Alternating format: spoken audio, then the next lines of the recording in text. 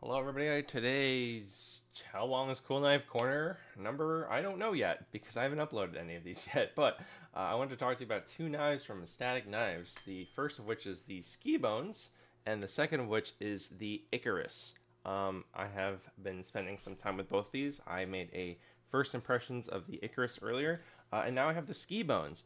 The Skibones is a rehandle of the BRS bare bones, which, from what I hear, is not that good. But the Skibones is interesting.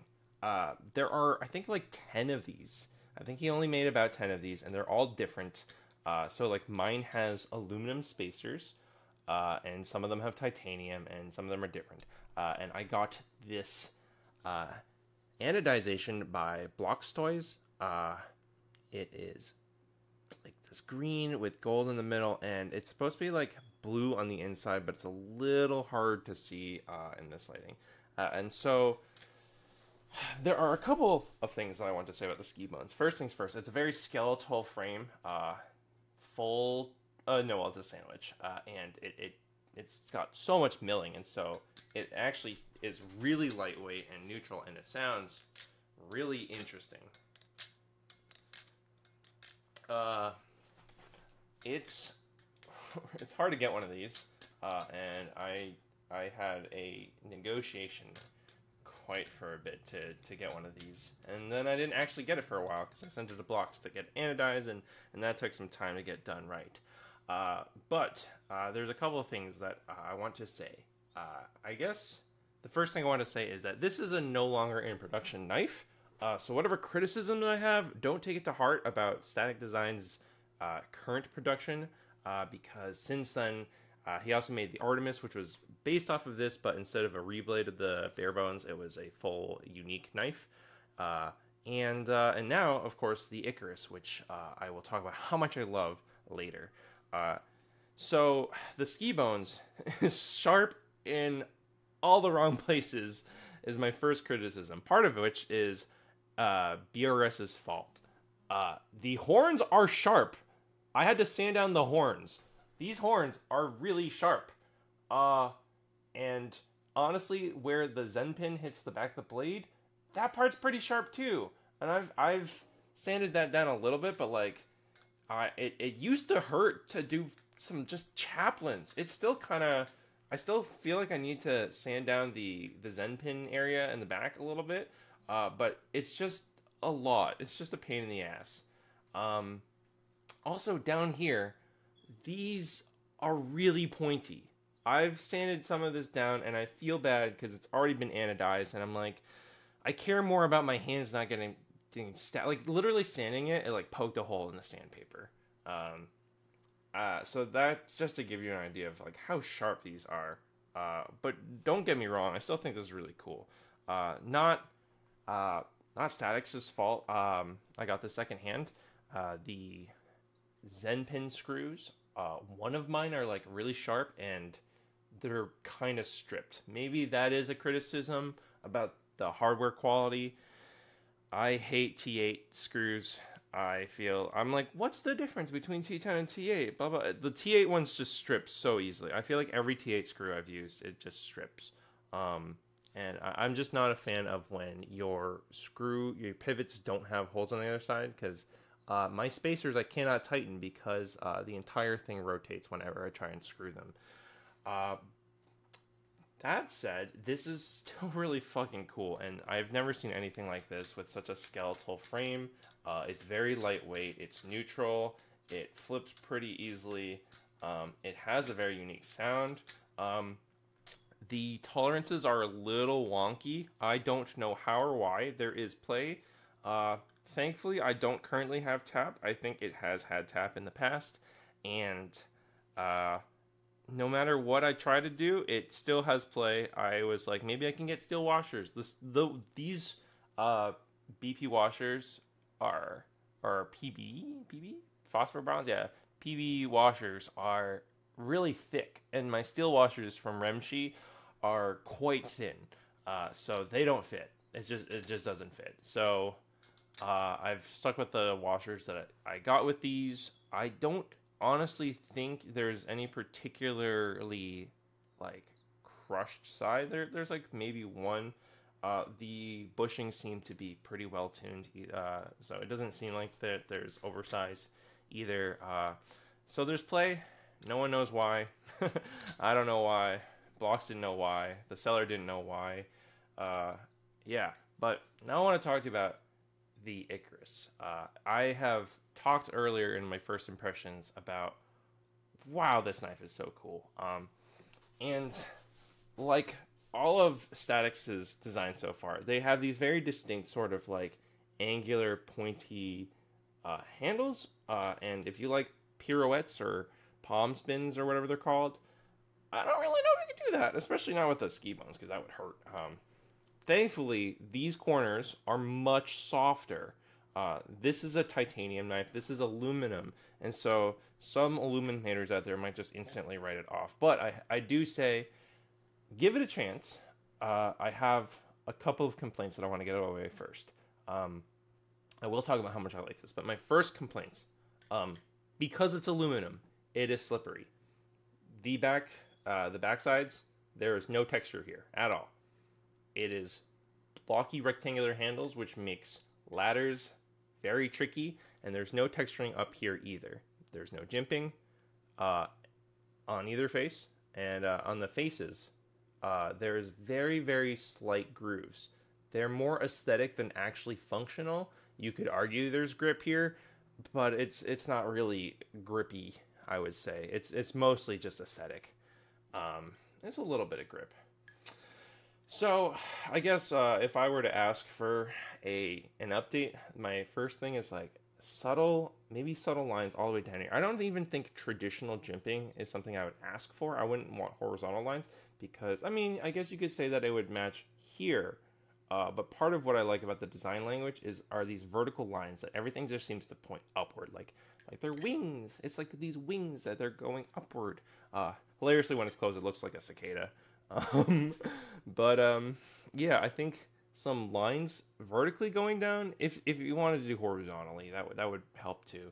But maybe vertically going here, and that actually gets to my second point, because if you can see this little dot here, apparently my knife slapped once. I cannot get it to slap again.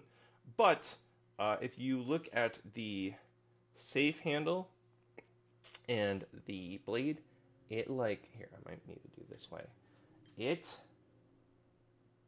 hits once slightly to the side. It literally only did it once. But because it's aluminum's soft. I think the channel just needs to be extended literally like 2 to 3 millimeters. Like it's so barely. Like at that point I'm like, oh, that could have been completely avoided if that groove was just slightly extended outward. And honestly, I think if the groove was extended outward a little bit more, and then having like a vertical line upward here, or multiple vertical lines like in threes, or just the same width, that would provide some grip. I don't think that would remove too much material. I doubt that it would be significant to remove like a little bit more here. That'd probably be like 1/10 of an ounce at most. On the back here, if it was like subtle, very, very thin lines, that would probably also be like, I would say 0.5 or 0.05. It would probably be like really, really small amount. So I don't think it would affect the balance. I don't think it would affect the I don't know. It would probably affect the tone a little bit, but honestly, probably very minimally. And the thing about it is, now let me talk about what I love. First things first is the sound. The sound is incredible. It just rings, it sings, and I don't have a knife that rings like this yet. I think this is incredible sounding. Unfortunately, it makes my roommate very irritable because I had to drop it at least once. Yeah, people who get overstimulated might hate this, so alas, it is very ringy-dingy. You don't like ringing, this is not the knife for you, because she rings, holy shit. If Zippy ever makes inserts, maybe that would stifle the ring and make it slightly more handle bias. It's a little handle bias, not too handle bias, but it is a little handle bias. There is some ass weight down here. There's no screws down here, but just with how much chunky material is here left, opposed to everything that's been milled out along the sides of the faces. Yeah, this is also an incredibly long knife, as I mentioned before. Let me see, I was going to use my Cygnus, but I left it in the other room. Let's just use the Orion. This knife is just so long. The handles are really long. Actually, here, let me find... both of my Machine-Wise knives are in the other room, but the handles are just super long. I guess let me see the Barracuda. Handles are longer than the Barracuda. That's so long. So these handles are, like, I do believe longer than anything else I have, including Machine-Wise knives, which are known for having extremely long handles. Despite that, and typically I like shorter knives, which is not what I expected when I first got into flipping.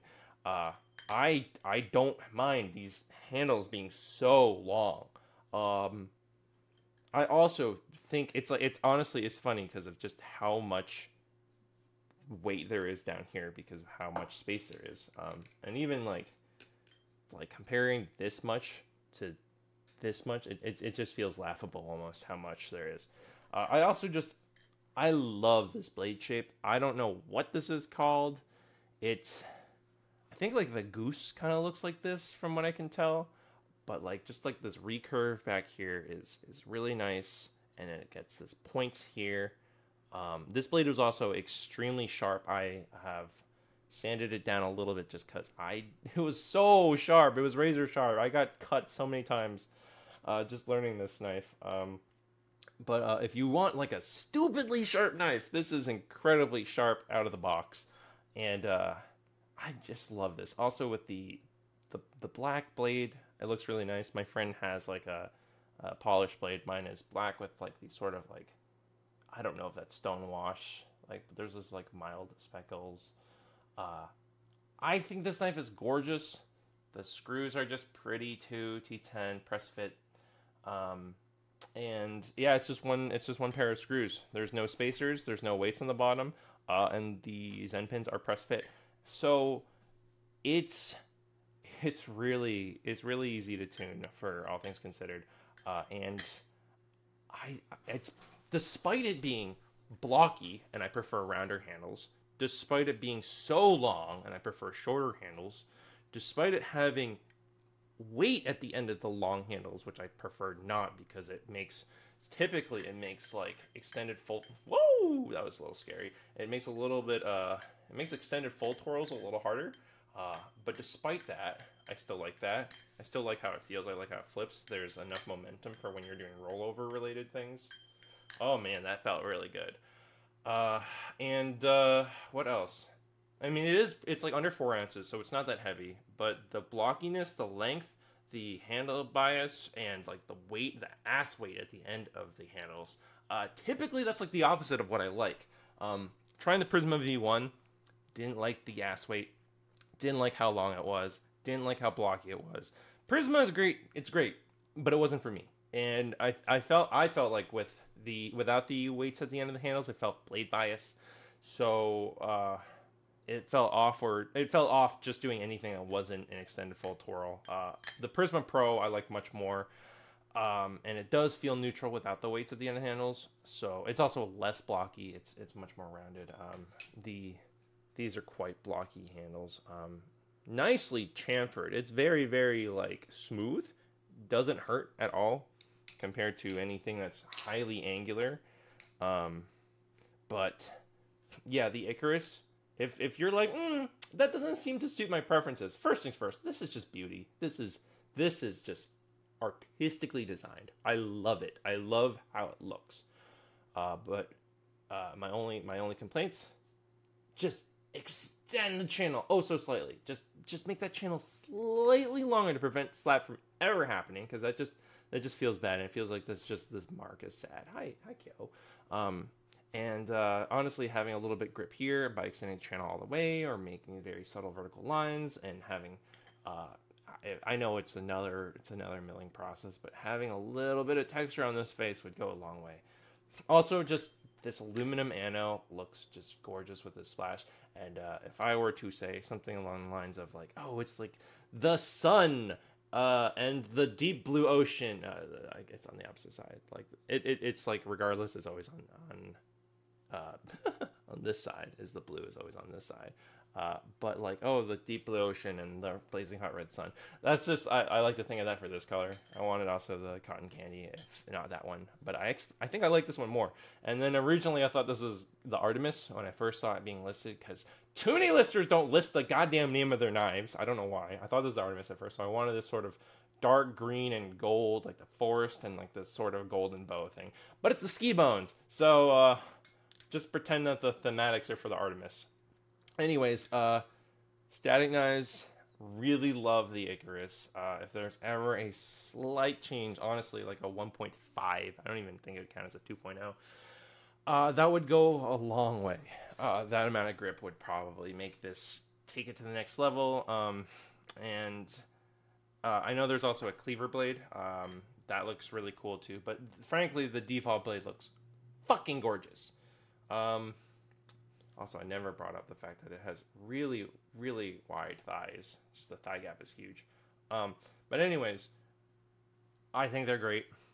Thanks for tuning in. Oh, I guess I should also say, ladders are really hard on this. Ladders are super duper hard. I'm not amazing at ladders to begin with, but if you're trying to learn ladders, I would not start on this one. Now I can say thanks for tuning in. If you like this, like, subscribe, whatever, all that jazz. But also check out, consider throwing a couple bucks towards my coffee, because I love collecting Balisongs. And if you like hearing about Balisongs that no one is talking about, I've never seen anyone talk about this knife. If you want to hear about Balisongs that no one's talking about, please throw a couple bucks my way. It helps, and I get to make more content like this. So have a wonderful day and happy flipping.